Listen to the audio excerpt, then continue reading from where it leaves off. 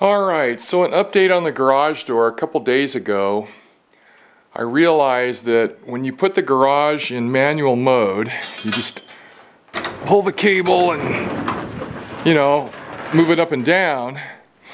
Ever since I put all the new, 8 out of 10 new rollers and lubed everything, the garage door's been smoother to operate, but it still had a problem closing. It would still reverse itself, a foot off the ground. So what I found was when I moved the door up and down, it wasn't neutral. The garage would get pulled upward with actually considerable force. So that means in order to push this door all the way down to the floor, it had to push against all that extra coil tension. So I backed it off about half a turn, if I recall correctly.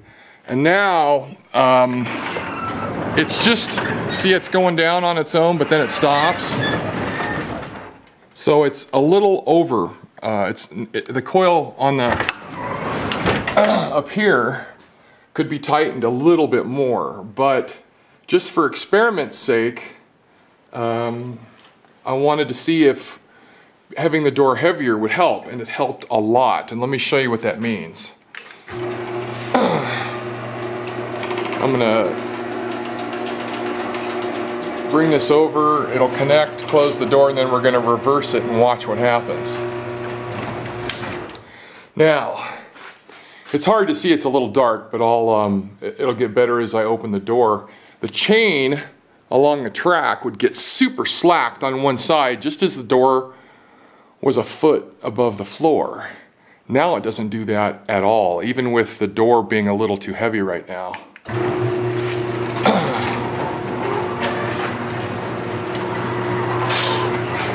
See the chain?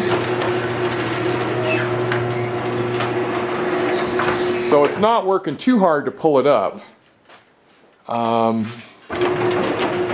it would go slack like crazy, like a several inches slack. But now watch what happens as it gets down. Yeah, see, it didn't go slack even a little bit. It was perfectly fine. It might be better to show this side. Okay, so I'm going to stop it and go down again. Now watch the chain. It would almost fall off the gears. It was so slack from excessive force. See that? So it's perfect. Well, okay, it's not perfect, but it's a whole lot better than it was. And yeah, I could tighten the spring a little bit more to make the garage more neutral, but it works really, really well. Let me show you on the way down here. Okay, so here comes the door, and usually right about there, it would reverse. Now it goes all the way down. It's like a slot. So, sorry for the wind. So this led me doing all the lubrication and changing rollers and stuff, loosened the door up. It's still pretty tight.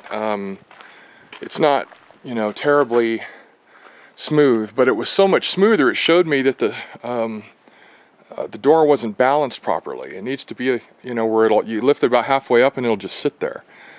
So one of these days I'll go in there and I'll tighten that spring maybe a quarter of a turn or something and get it more neutral. But right now it's completely stopped with this whole reversing thing.